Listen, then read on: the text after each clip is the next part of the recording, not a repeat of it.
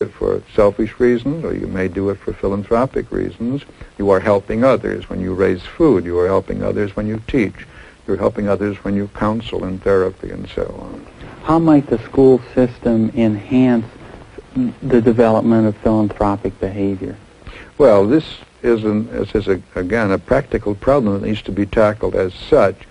I would simply suggest relevant principles, find out under what conditions people do indeed take the goods of others into account, and how do they reinforce